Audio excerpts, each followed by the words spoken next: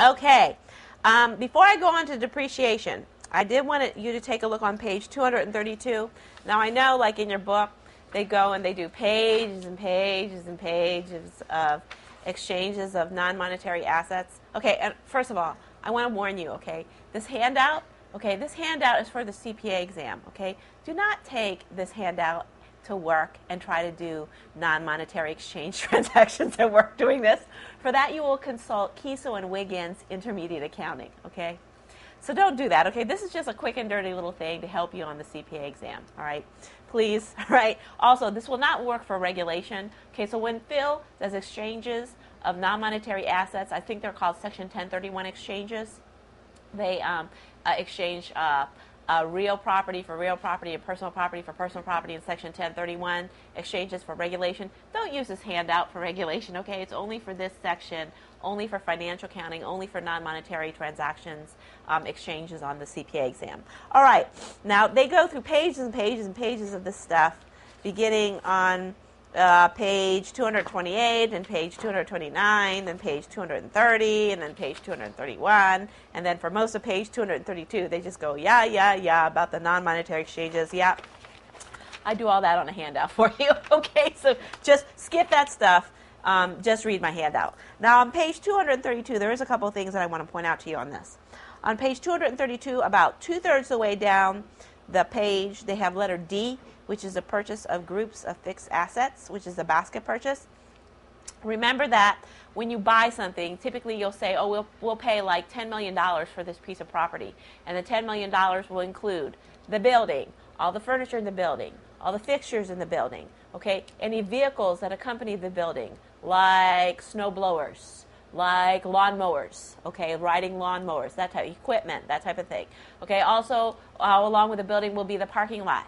Okay, and then there'll be sidewalks, all right, and then there'll be, lamp fixtures and what have you, outdoor lighting and what have you, landscaping, whatever. Okay, all those things are all separate items. You're going to have to take the $10 million purchase price. You're going to have to allocate it to the land, the building, the furniture, the fixtures, the equipment, okay, the vehicles, the land improvement, the parking lot.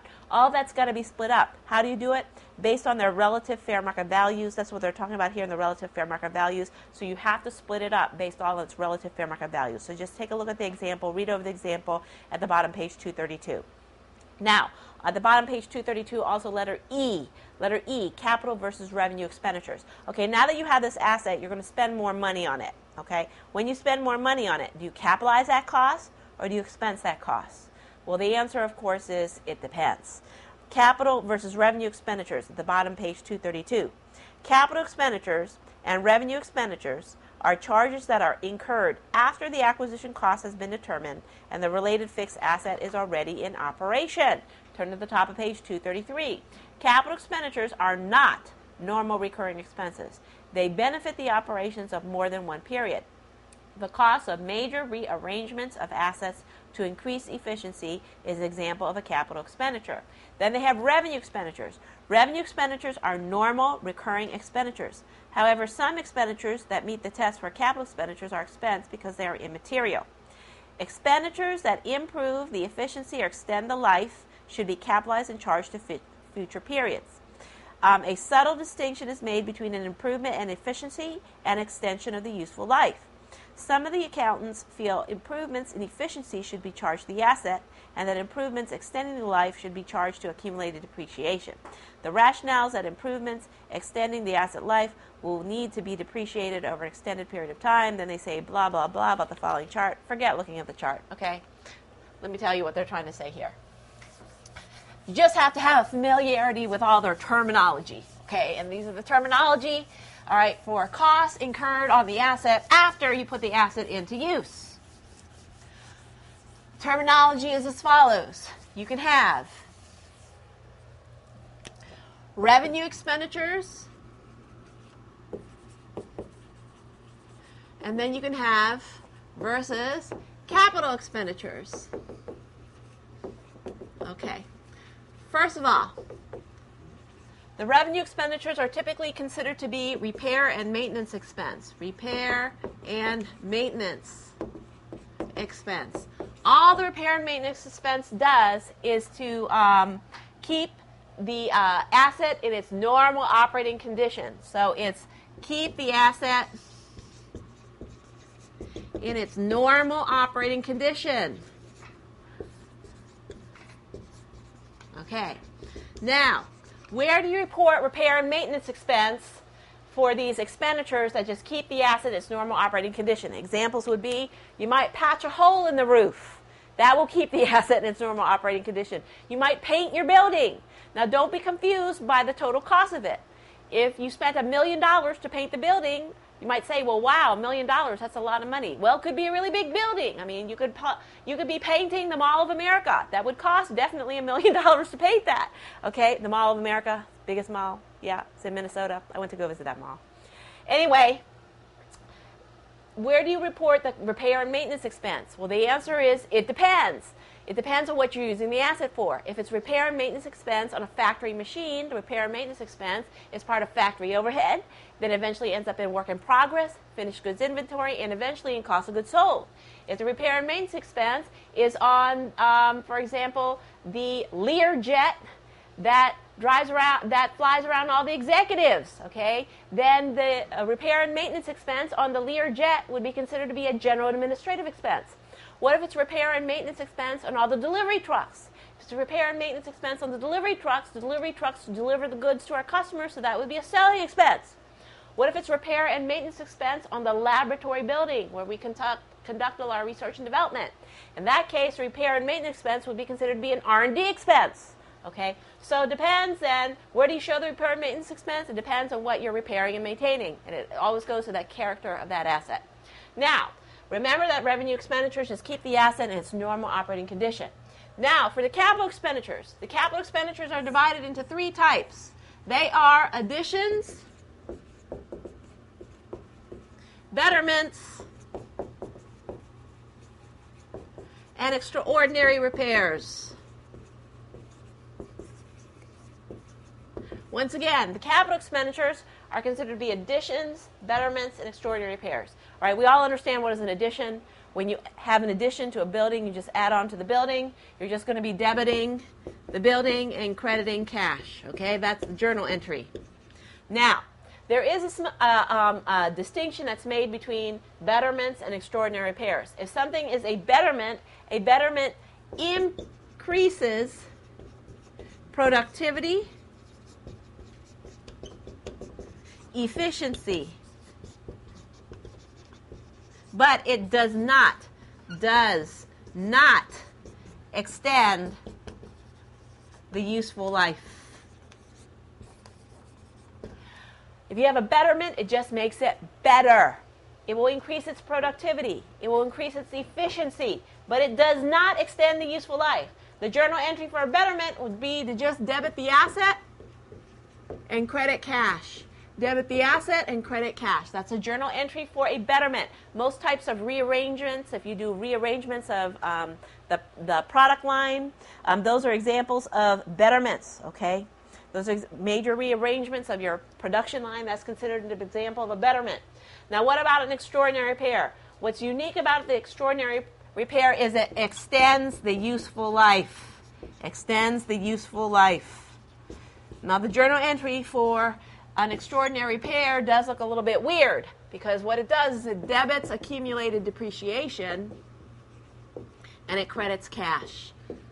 Okay. So with a betterment, you debit the asset, you credit cash. But with an extraordinary repair, you debit accumulated depreciation, you credit cash. The thing is this. Here you have the way the asset would appear on the balance sheet. The historical costs minus accumulated depreciation will give you the carrying value or book value of the asset. If you have an extraordinary repair, by debiting the accumulated depreciation, you debit the accumulated depreciation, and what that will do is decrease the accumulated depreciation. Accumulated depreciation has a normal balance of credit. By debiting it, what you'll do is you'll decrease it. So you decrease the accumulated depreciation in extraordinary repair, and that increases the carrying value. In a betterment, what you're doing is you're debiting the asset and crediting cash. By debiting the asset, you increase the historical costs. When you increase the historical cost, then the carrying value increases. No matter what, and this is for a betterment, no matter what, They both increase the carrying value of the asset. That's why they're called capital expenditures. And of course, in addition, we all understand addition. You just add a wing to a building. Okay. Let's take a look at a couple of multiple choice questions on this. Multiple choice questions number 21 and 22, please. Number 21 and 22. 21 and 22 are found on pages 244 and 245. Number 21, which starts on page 244 and hangs over to page 245. Number 21 says, how much should be recharged to repair and maintenance expense in 2008? Remember that a repair and maintenance expense is part of revenue expenditures. A revenue expenditure is repair and maintenance expense. It just keeps the asset in its normal operating condition. How much should be charged for repair and maintenance expense in 2008? 21 says, during 2008, the King Company made the following expenditures related to its plant building. Continuing and frequent repairs, $40,000. Yep, that sounds like a repair and maintenance expense. How about painting? We painted the plant building. Yep, that sounds like repair and maintenance expense. How about major improvements to the electrical wiring system? Okay, folks, major improvements to the electrical wiring system to me sounds like a betterment. It improves productivity, it improves efficiency, but it does not extend the useful life. So to me, that's a betterment. So that is not treated as repair and maintenance expense. How about partial replacement of the roof tiles? So we just maybe patched a few roof tiles. We didn't replace the whole roof. We just patched some tiles. So to me, that sounds like a repair and maintenance expense. They say how much should be charged to repair and maintenance expense. I think would be the 40, the 10, and the 14. The 40, the 10, and the 14 is a total of 64,000. So the correct answer for number 21 is C. Okay, it's C. Let's take a look at another one, number 22. Number 22 says, the overhaul resulted in significant increase in production. Neither the attachment nor the overhaul increased the estimated useful life of the press. What amount of the above cost should be capitalized? So they want to know what should be capitalized. I'm looking at number 22 on page 245. On June 18th of 2008, the Dell Printing Company incurred the following costs for one of its printing presses. Now remember, all of this did a significant increase to production, but it did not increase the useful life of the asset. So what do you think it's probably going to be? It's probably all going to be a what? A betterment, right, because they increased production. On June 18, 2008, Dell Printing Company incurred the following costs for one of its printing presses. Purchase of collating and stapling attachment, $84,000. Yeah, I think you would capitalize that. How about installation of the attachment? Yep, you capitalize all the costs that you incur in order to put the asset into use. How about replacement parts for overhauling it? Yes, all right, you would capitalize that. And then labor and overhead in connection with the overhaul, $14,000. The overhaul resulted in a significant increase in production. Neither the attachment nor the overhaul increased the estimated useful life. So they're saying all of these things are betterments. What amount of the above cost should be capitalized? I would say you would capitalize all of it. So it's the 84 plus the 36 plus the 26 plus the 14. It's a total of 160,000. So the correct answer there would be D, like David. You see, they're trying to trick you. They're saying to you, the reason they're trying to trick you is they're saying that it didn't increase production. Okay? Excuse me, it didn't increase the useful life. They're trying to trick you and say, well, if you don't increase the useful life, then you don't capitalize it. That's not true. If you increase the useful life, that's called extraordinary repair. That's one journal entry, but it's still a capital expenditure.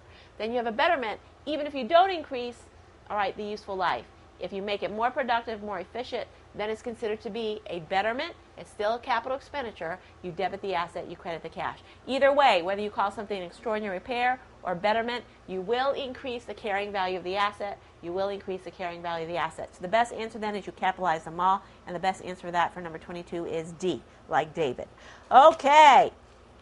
Now we're probably going to talk about depreciation. Yippee, yippee, yippee. Let's take a look on page 233, please. On page 233. About one-third of the way down on page 233, they talk about depreciation. So let's read a little bit about this.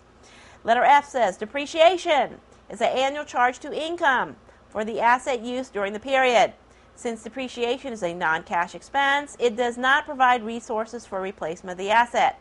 It's simply a means of spreading asset costs to periods in which the asset produced revenue. Yes, we recognize revenue, we recognize depreciation expense to match it against the revenue in compliance with the matching principle, because the assets, we consume the assets in order to generate revenue. So we have to match the usage of the assets, called depreciation, against the revenues that machine helps to generate those revenues.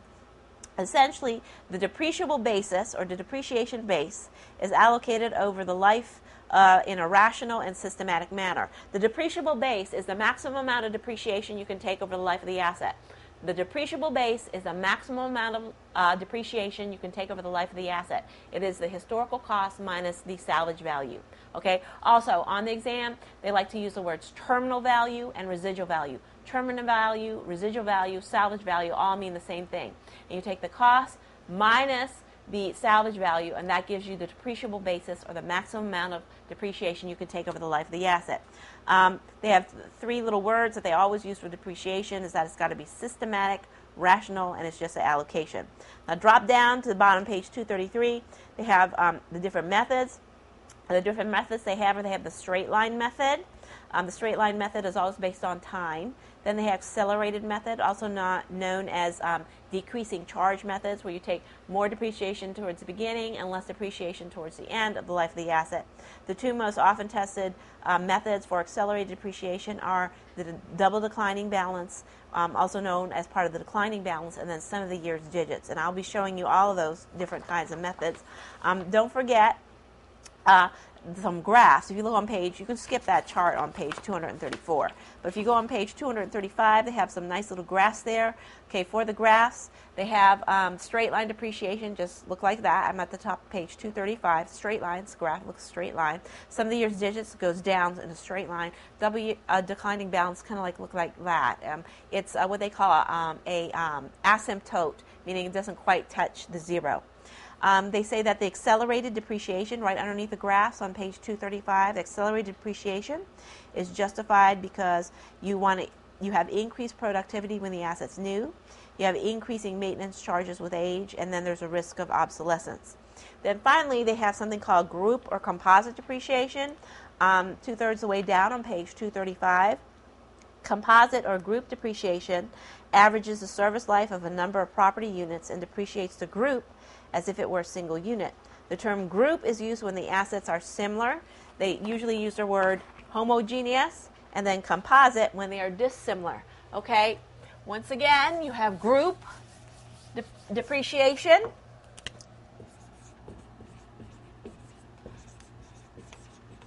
The assets are homogeneous, meaning the assets are extremely similar. Then you have composite depreciation. This is heterogeneous. Heterogeneous, okay? So here the assets are very similar.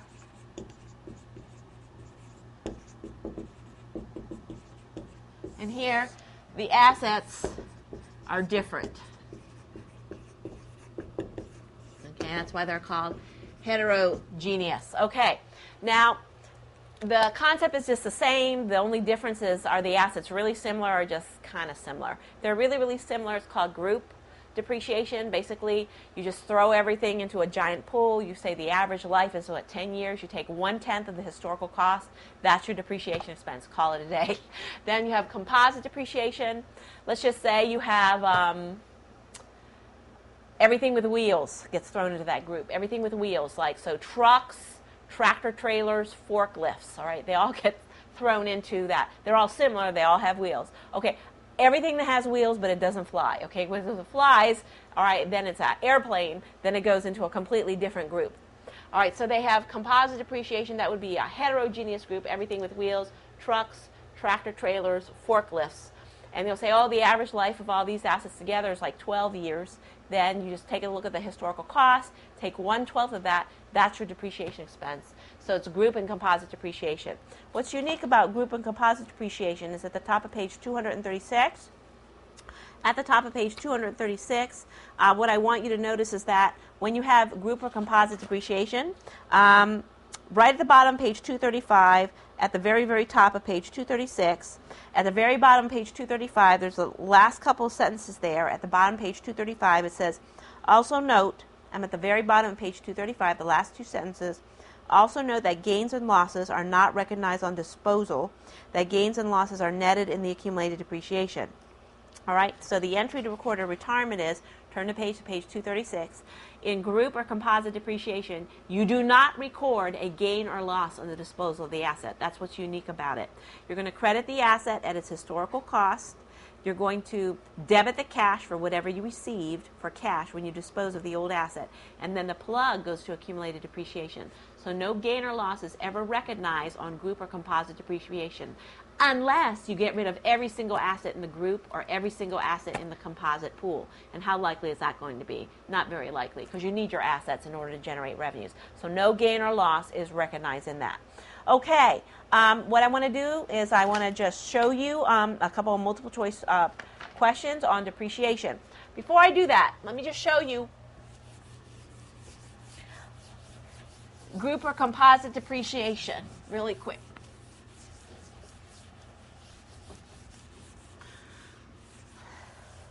Let's just say here's my historical cost minus my accumulated depreciation. That gives me my carrying value. Let's just say this is before a disposal, and this is after a disposal, and this is for group or composite depreciation. Before and after. Let's just say this is 10 minus 3, this is 7. Okay.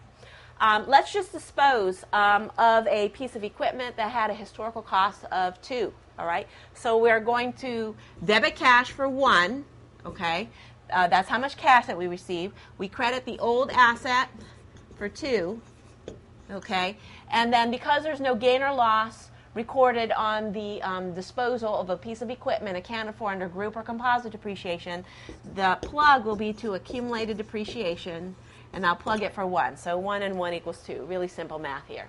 So what happens is after the disposal, my historical cost drops by 2, so now that is 8, and the accumulated depreciation dropped by 1, so this is now 2. So this is now 8 minus 2 is a difference of 6. So what is that difference?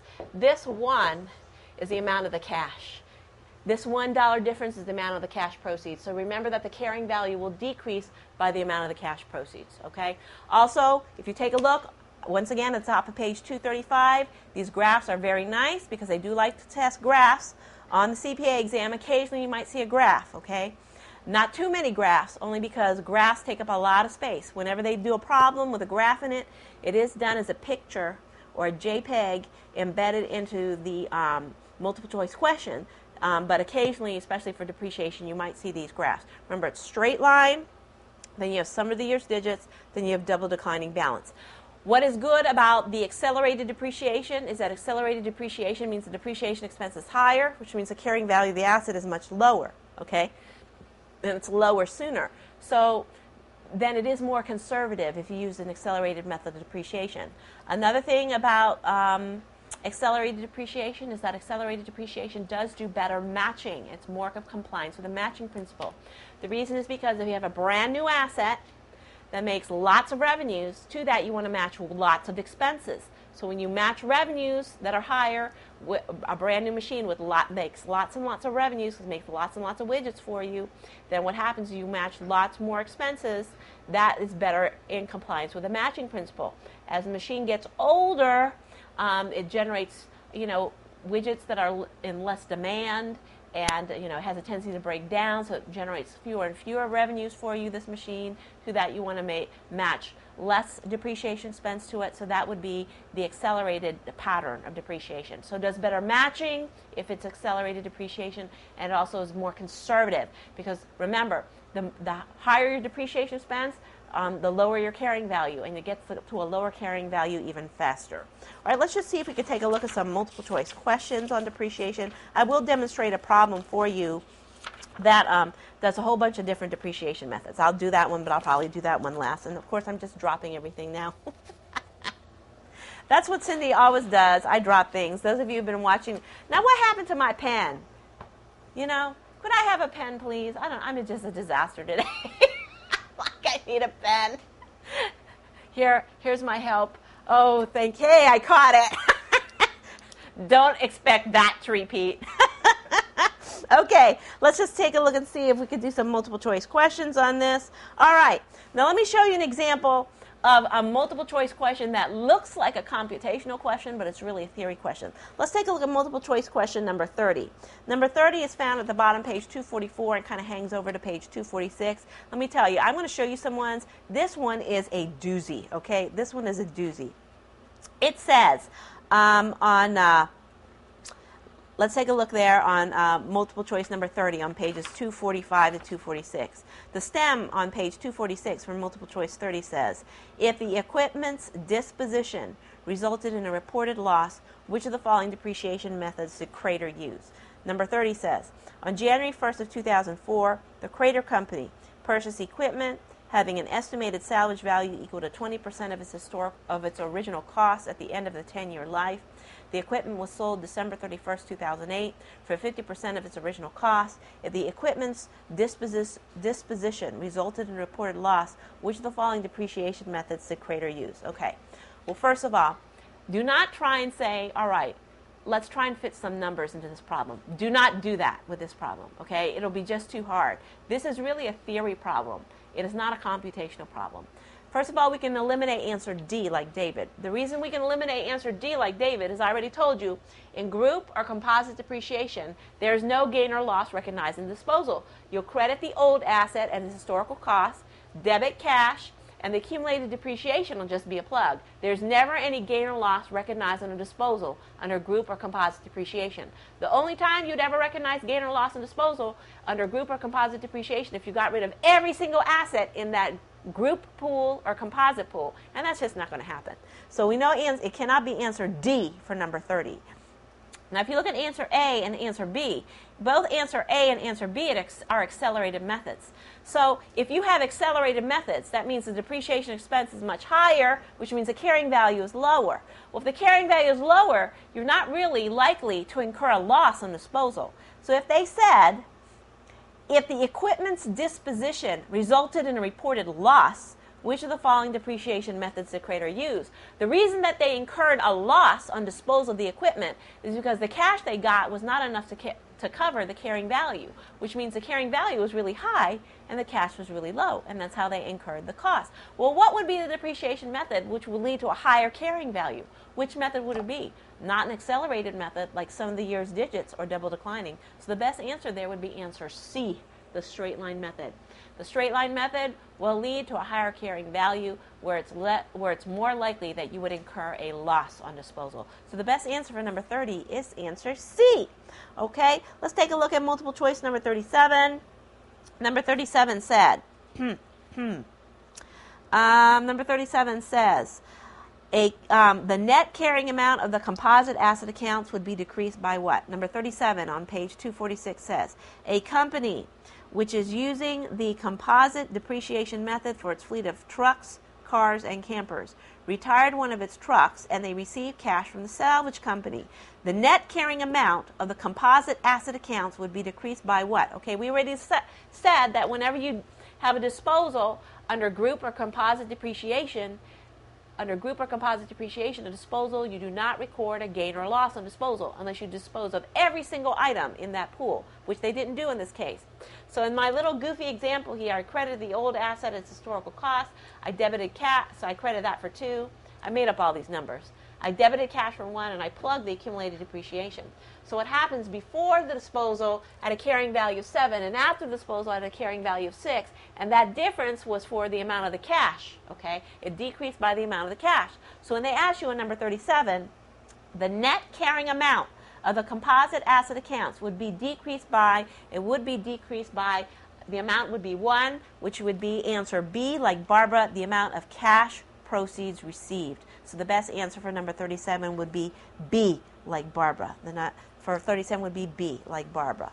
Okay, let's see if we can take a look at an oldie but goodie. We're going to take a look at multiple choice number 27. We're going to demonstrate all the different methods of depreciation. Okay, on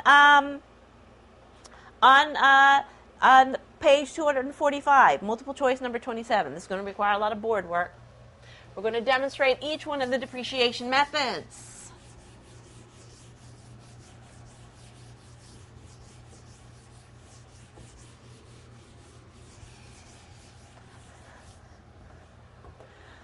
Okay, in number 27, which is found on page 245, they say, using the same depreciation method that was used in 2006, 2007, and 2008, How much depreciation expense should Rego record in 2009 for the asset? Okay, 27 says, the Rego company takes a full year's depreciation expense in the year of the asset's acquisition and no depreciation expense in the year of disposition. Data relating to one of Rego's depreciable assets at December 31st, 2008 are as follows. The acquisition year is 2006, okay. The cost is $110,000. The residual value, also known as salvage value, the terminal value is $20,000. The accumulated depreciation as of December 31st, 2008 is $72,000, and the estimated useful life is 5 years. Using the same method that was used in 2006, 2007, and 2008, how much depreciation expense should Rego record in 2009 for this asset? Okay, so basically what they're saying is they have this accumulated depreciation account, and they purchased the asset in 2006. So they've recorded depreciation expense for 06, 07, and 08. And they're saying that the total as of December 31st, 2008, that balance is $72,000. And we have to figure out what method they used in 2006, 2007, 2008, add it up for 2009, and get a revised balance. Okay, and we'll get the revised balance here. Okay, so let's see what they want. Rego takes a full year's depreciation expense the year of the asset's acquisition and no depreciation expense in the year of disposition. Data relating to the depreciable assets are as follows. Okay, first let's try the straight line method. Now, of course, folks, the straight line method is the easiest method that there is, so of course this is not going to be the answer. But let's just try the straight line method anyway. All right, in the straight line method, straight line depreciation method, what you're going to do is you're going to take the historical cost minus the salvage value, and you're going to divide that by the life, okay? The historical cost is $110,000. The salvage value is $20,000. The useful life is what they say the life was, 5 years. 5 years. So that will be $90,000 divided by 5 years. That's going to be $18,000 per year, right? Isn't that right? 90 divided by 5? Yeah, it's 18. So that means this would be 18,000, 18,000, 18,000. So I take 18, 18, and 18. That would be the straight line method. Does that equal 72,000? No, it's only 54,000. Guess what? Straight line is not the answer. What a surprise. Okay, the next method then would be the double declining balance method. So let's see what that method will look like. Now, in the declining balance method,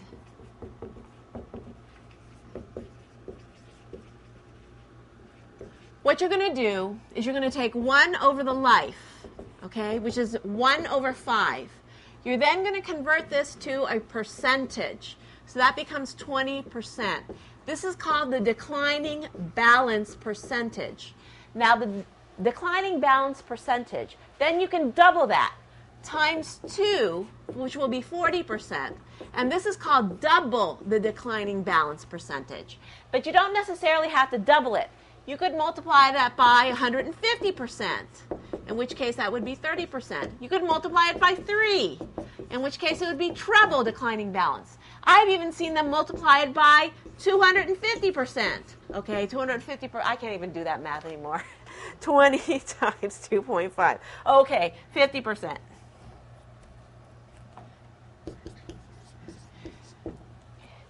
All of these are considered to be valid forms of declining balance percentage. But the most often tested one on the exam is double the declining balance percentage. Double the declining balance. But remember, you can take this declining balance percentage, which is really just 1 over the life, but they convert it to a percentage, and you multiply it by 150% or 3 or 250%, whatever. But the most common one is double. See, times 2. Double the declining balance percentage. Okay, so let's try that one. 2006, 2007, 2008. Okay. The thing is this. You'll take the 40% and you'll multiply that by the historical cost, not minus the salvage, minus accumulated depreciation. That's the formula. It's a historical cost minus the accumulated depreciation. Now, the historical cost is $110,000. The accumulated depreciation in the first year is 0. So 40% times $110,000 is going to be $44,000. So let's see in this method. Let's put the $44,000 here. Then, in 2007, you're going to take 40% times 110,000 minus the 44,000. So 110 minus the 44 is going to give you 66,000. Then 66,000 times 40% is 26,400. 26,400 for 2007. Then for 2008, you're going to take 40% times 110,000 minus, okay, what's the balance in accumulated depreciation now? For here and here would be 44 plus a 26,400. 70,400 is now the balance for these 2 years. So 110,000 minus 70,400. So 110,000 minus the 70,400 is 39,600. Then you take the 39,600 and multiply that by the 40%. That's going to give you 15,840. So I would put the 15,840 here. So then I'll say, well, when I take the 44,000 from 2006, the 26,400 from 2007, the 15,840 from 2008, does that equal 72,000? 44,000 plus 26,400 plus 15,840. Nope, it equals 86,240. That's not it. Okay, so which method is it then? It's going to be the last accelerated method, which is going to be sum of the year's digits. Now remember, for a declining balance, double the declining balance is the most often tested one on the exam. Okay, so what does that mean? Sum of the year's digits next. Remember this, when you take the declining balance percentage of the 40%, that was double the declining balance, you're going to multiply that by the historical cost minus the accumulated depreciation. But you can never depreciate below the salvage value. So the total amount in here, all right, can never be more than 90,000. The reason the total amount here can never be more than 90,000 is 90,000 is the depreciable basis, meaning that the maximum amount of depreciation they can take over the life of the asset is the historical cost minus the salvage value. So you can never depreciate below the salvage value of the 20,000. Now let's take a look at the sum of the year's digits method. Okay, sum of the year's digits method. In the sum of the year's digits method, you just take the life and you go 5 plus 4 plus 3 plus 2 plus 1. Okay. 5 plus 4 plus 3 plus 2 plus 1. Now that will equal 15, and that will work unless you have like a useful life of like 12 years. Then you'll be 12 plus 11 plus 10 plus 8. Oh, skip number 9, start all over again. So memorize this cute little formula here. It's really n times n plus 1 divided by 2. Where n is the useful life, and it works really well in case you have to add up like some weird number like 12 years or 13 years or 15 years, which, you know, by the exam on the exam they could do that. So n, which is a useful life, in our case the useful life is 5 years, so 5 times 5 plus 1 divided by 2. So this is 5 times 6, which is 30, divided by 2. That gives you the same thing, which is the 15 here. Okay, let's just go ahead and erase this and see if we can figure this out. So, for 2006, 2007, and 2008, now that you came up with a 15, that goes in the denominator, and you just start counting out backwards from the life. 5 years life, 4 years life, 3 years life. Then you multiply this by the historical cost minus the salvage value again. Okay, where the historical cost is 110,000 minus the salvage value, which is 20,000. Remember, in double declining balance, you multiply the historical cost minus the accumulated depreciation. That's very important. And this is the same, so that's 90,000. That 90,000 is the same for all 3 years. Okay, so always you multiply this ratio times the historical cost minus the salvage value. salvage value. So that's 90,000 times 5/15. So that's 1/3. 1/3 of the 90,000 is 30,000. So we'll put that there. 30,000. And then we have 4/15. 4 divided by 15, multiply that by the 90,000. That's going to give me 24,000. And then 3/15, which is 1/5 times the 90,000, is going to give me 18,000. So it's 5/15 times 90, 4/15 times 90, 3/15 times 90. So you have the 24,000 and then the 18,000. So when I take then the 30 plus the 24 plus the 18, does that give me the 72? Yes, we found it finally. So let's calculate the depreciation for 2009. That would be 2/15 times the historical cost minus the salvage value of 90. So 2 divided by 15 times the 90,000 is going to give me $12,000. So the depreciation for 2009 would be 12,000, and the ending balance here would be 84,000. Now, let's answer the question.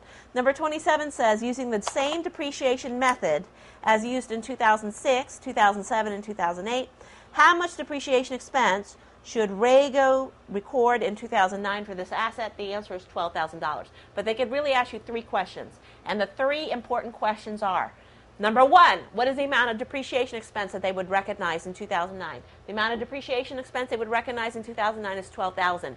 Number 2, what is the ending balance in accumulated depreciation? The ending balance in accumulated depreciation as of December 31st, 2009 is $84,000. Number 3, what is the carrying value of the asset? The carrying value of the asset is the historical cost of $110,000 minus the ending balance in accumulated depreciation, which is $84,000, gives me the carrying value, which would be $26,000. Isn't that right? Let me see. Let me check my math.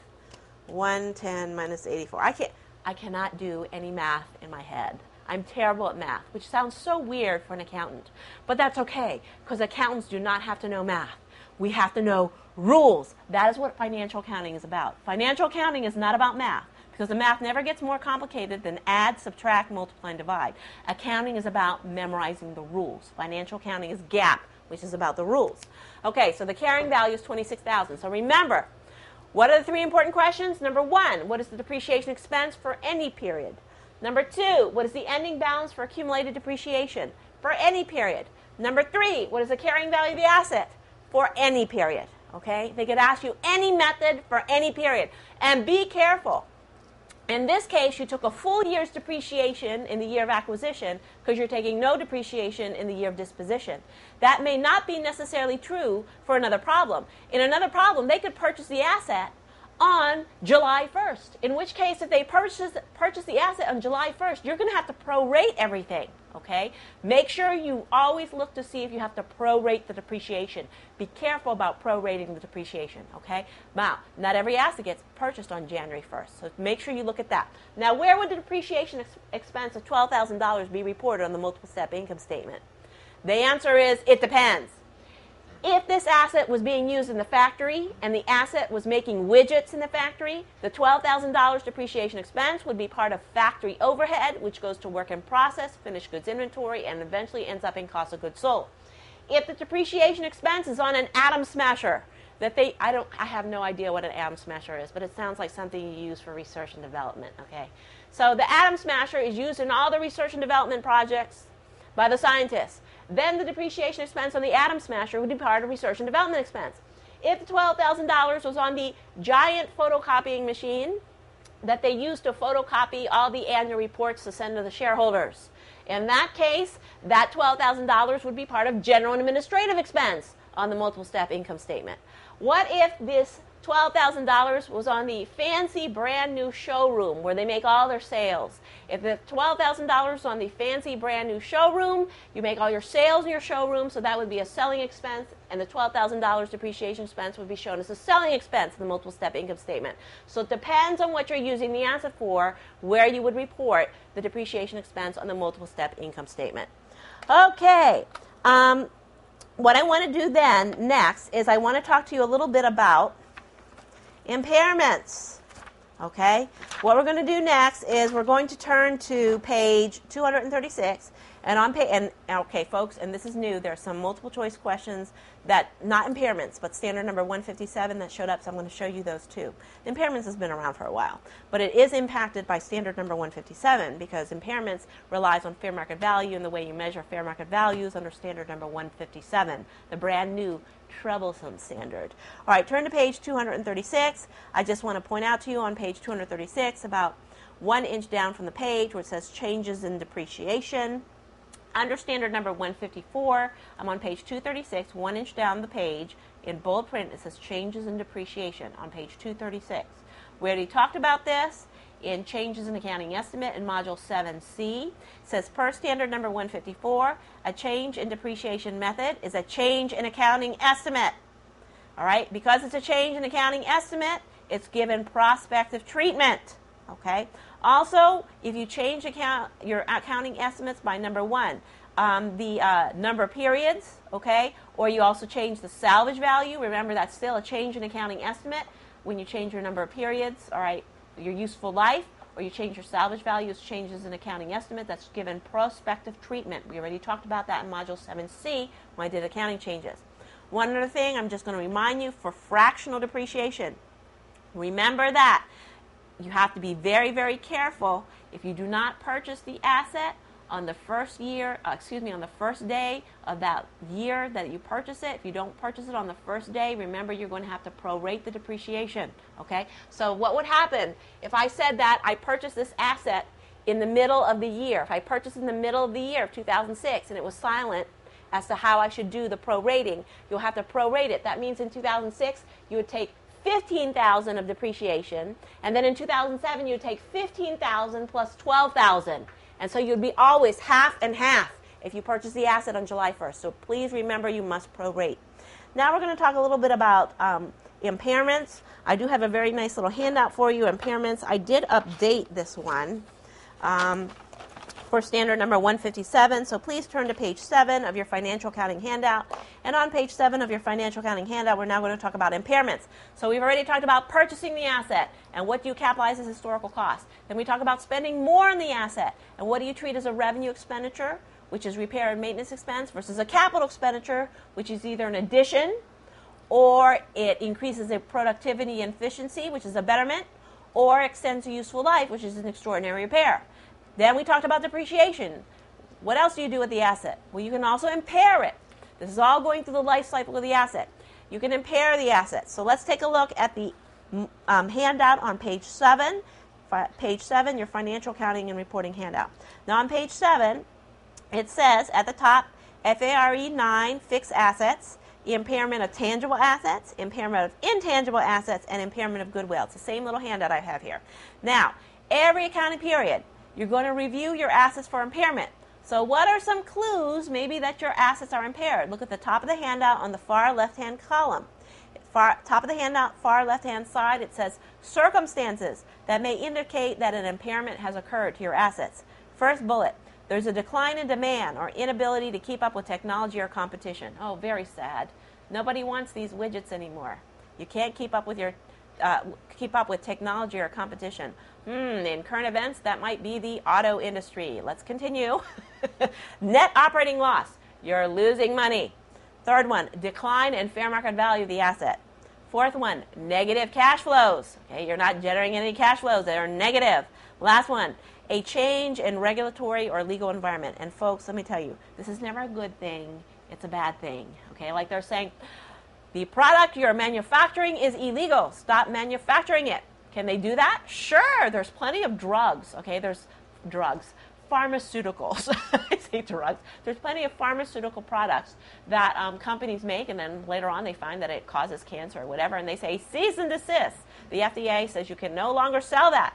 Okay, and your entire factory that's dedicated to making that, you can change over from making one product to another product, but that takes time and money. Okay, so then the factory becomes impaired because you can no longer use that factory to make that product anymore. So it's never a good change, it's a bad change. Any one of those indicators or circumstances may be, hey, get a clue, your asset is impaired. Now when we have our tangible assets, Our tangible assets is the far left-hand column. There's two categories of assets. This is under standard number 144, accounting for the impairment or disposal of long-lived assets. By the way, standard number 144, as we currently speak, there is an exposure draft because they're going to be changing the criteria for a discontinued operation, so that might affect the criteria for determining whether an item is held for sale under a discontinued operation. I'd already mentioned this to you under Module 7D. That's why you always pay attention to us and to our website. If something changes, we will let you know, and we'll be doing an update. We always do updates, okay? But that's for, later on in 2009. Okay, so under standard number 144, the two categories are held for use and held for sale. Okay, held for use means you're going to continue to use it. Held for sale means you're trying to sell it right away and get rid of it.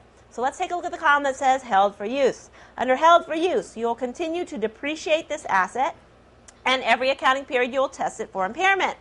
What are the impairment? You have to conduct an impairment test. The impairment test is to compare the carrying value of the asset versus the non-discounted future cash flows. The non-discounted future cash flows are all the cash flows that this asset is going to generate. You have to count them all up. You do not take the time value of money. You add them all up together and you compare that with the carrying value. If the carrying value, which is the historical cost minus the accumulated depreciation, gives you your carrying value. Sometimes on the exam they say the book value. I prefer carrying value. If the carrying value or book value is greater than all the cash that this thing is going to generate in the future, the carrying value is greater than that, then we say that you cannot even cover, the cash does not even cover the book value, so the item is impaired. Then you measure the amount of the impairment loss. The amount of the impairment loss is the carrying value versus the fair market value. And what's new about this handout is I redid this handout for standard number 157. What's new about this handout is the way you measure fair market value, okay? So the carrying value versus the fair market value. So compare the carrying value versus the fair market value. The carrying value is here, the fair market value is here. Then the difference between the carrying value and the fair market value, however you measure it, is the amount of the impairment loss. You can drop down to the bottom block. You may continue to depreciate it, but your depreciation will be less, and you cannot write it up again if it recovers. Now, what's going to happen is the amount of the impairment loss, which is the difference between the carrying value and the fair market value, however you measure the fair market value, all right, is going to be the impairment loss, and the journal entry would be to debit the impairment loss and credit the accumulated depreciation. So the journal entry that you would make for the impairment, and I want this part right here. The journal entry that you would make is that you would debit the impairment loss, credit the accumulated depreciation, okay? By crediting the accumulated depreciation, you increase the accumulated depreciation and you decrease the carry, because you're subtracting a larger number, the carrying value is going to go down, which is what you're trying to do, is you're trying to write down the assets. So once again, the journal entry would be debit impairment loss, credit accumulated depreciation. The accumulated depreciation, because you credit it, goes up, the carrying value goes down. So what you're doing is you're writing down the asset. Now, where does the impairment loss get reported? The impairment loss gets reported where? Well, the answer is it depends. If you're a publicly traded company, the impairment loss is shown, as I showed you on page 128, and page 128 had your multiple-step income statement. If you're a publicly traded company, impairment losses have to be shown where the selling, G&A, R&D, organizational costs get shown. I said minus the impairment loss if you're an SEC registrant, you're publicly traded. If you're not publicly traded, the impairment loss can be shown in minus other expenses and losses. Okay, now let's take a look at held for sale. And then we'll do some multiple choice, okay? Let's take a look at held for sale.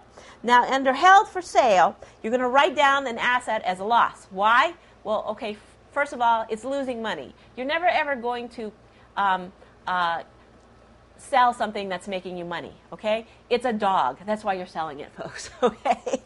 So you're going to write it down as a loss. How do you measure the amount of the impairment loss?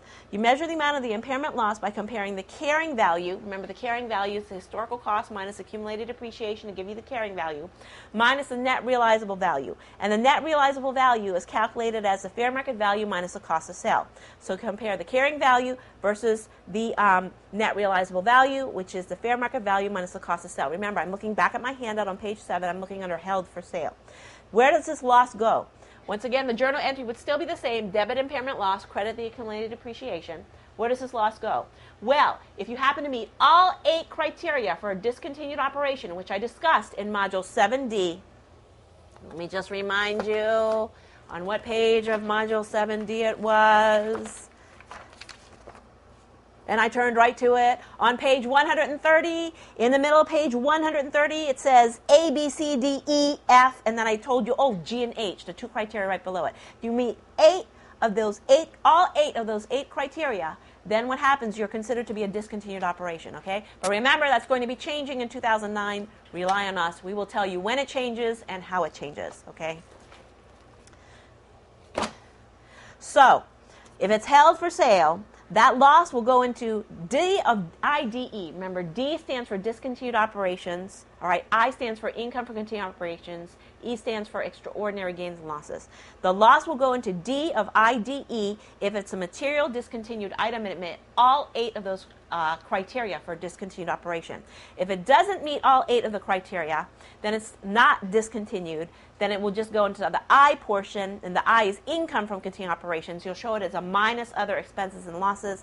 I for IDE for immaterial items. You do not depreciate the item. The reason you don't depreciate it is because you're trying to sell it, you're trying to get rid of it, you're not using it.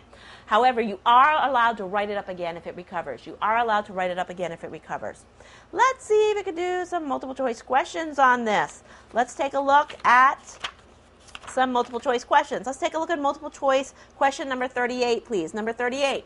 Number 38 is found on page 246. Number 38 on page 246 says, on the December 31st, 2008 balance sheet of West Inc., this equipment and machinery should be reported at what? During 2008, the management of the West Company decided to dispose of its older equipment and machinery. By year-end, December 31st, 2008, these assets had not been sold, although the company was negotiating their sale to another company. On December 31st, 2008 balance sheet of West Company, the equipment and machinery should be reported at, okay, what is this? This is held for use or is held for sale? We're trying to find a buyer, right? This is held for sale, isn't that right? Is it a discontinued operation? No. It's not a discontinued operation because they're not saying anything about the 8 criteria for discontinued operation. So it's going to be, then we're going to measure the amount of the impairment loss between the carrying value and the net realizable value. And the net realizable value is the fair market value minus the cost to sell. So it's the lower of the carrying amount or the fair market value less the cost to sell. So on the December 31st, 2008 balance sheet of West Company, the equipment and machinery should be reported at, the answer would be answer D like David, the lower of the carrying value or the fair market value less the cost to sell. The answer is letter D. Where would this loss go? When you write it down from the carrying value down to the fair market value less cost to sell, which is the net realizable value, that impairment loss where you would debit the impairment loss and credit the accumulated depreciation, that impairment loss would go as part of I, income from continuing operations. We cannot put it in D, discontinued operations, because they don't say anything here about discontinued operations or meeting any of the 8 criteria for a discontinued operation. So that's where you put on your balance sheet at the lower of the carrying value or net realizable value, which is a fair market value minus the cost to sell. So the best answer for 38 is D, like David. Okay, I'm going to stop here, and on the next diskette, I'm going to continue on, and I'm going to do some questions that are held for use. Okay? I'll see you in the next disc.